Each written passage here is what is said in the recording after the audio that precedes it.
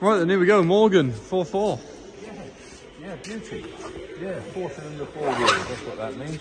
Load of stuff in the back that goes with it, look, back seat in there. Used, the vehicle's used, which is exactly as it should be. That's what it was bought for. These will colour up easy, look, they're in nice condition, they just want a bit of colouring on them. And as with the dashboard, looks as though it hasn't been used for a while. There's a little bit of mildew and what have you on the steering wheel, will clean off. Paintwork looks so original, really original, isn't it?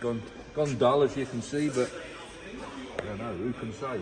Wouldn't surprise me if that's factory finish. Never surprised me. What a nice little vehicle. It's going to be an 81, 82. Yeah, bent bumper on there, look, as you can see. Cranking up easy enough. Proper wire wheels. Simply lovely. Really, really nice. Look at that. Solid as a rock. Bang on. Absolutely bang on. Nice dashboard.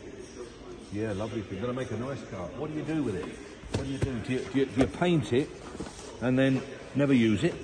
That's what's going to happen, isn't it? Someone's going to paint it, do all these bits and pieces, use it for a weekend, look at the weather next weekend, it's going to rain a bit, leave it where it is, and that's where it'll sit. Or you keep it like this and enjoy it, and I mean really enjoy it. Take it down to Sainsbury's, and it don't matter if you come back, it's upsetting, but it don't matter if someone's like scratched your wing. It don't matter, does it? You know, not really.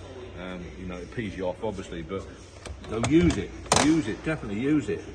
Little weeny little bit of hinge movement, but nothing to talk of, nothing at all. Absolutely lovely, and a little twin cam engine, look.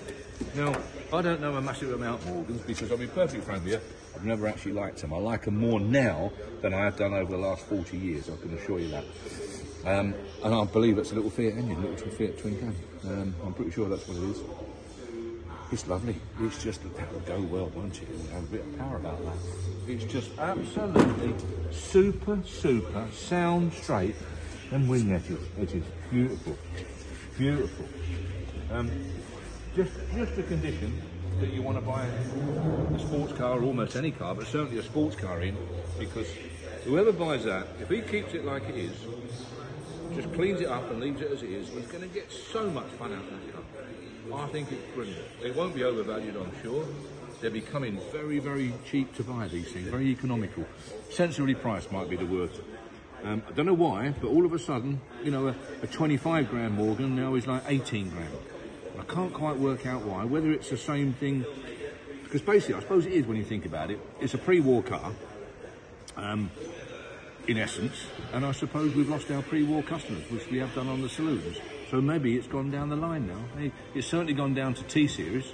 I mean, T-Series MGs are 8 or 9 grand less in value than they were 4 or 5 years ago. I suppose he's gone the same way. Makes them a really good buy.